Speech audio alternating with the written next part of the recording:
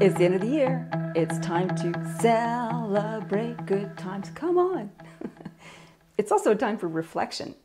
Did you have the year that you expected? Did you have the year that you intended? Did you have the year that you created? Or did it all happen by default? Here's the thing. Our lives are created in moments. The quality of our moments determines the quality of our life.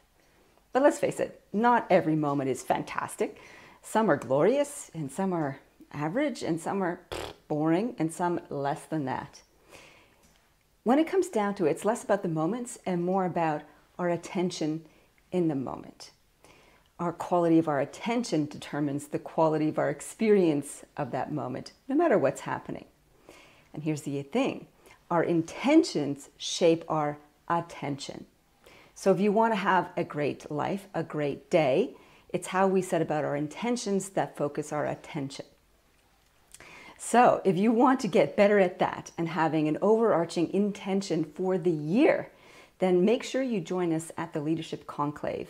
It's an opportunity to clear the decks, take some time out and some space for you in a beautiful environment where you can shape your intention for the year.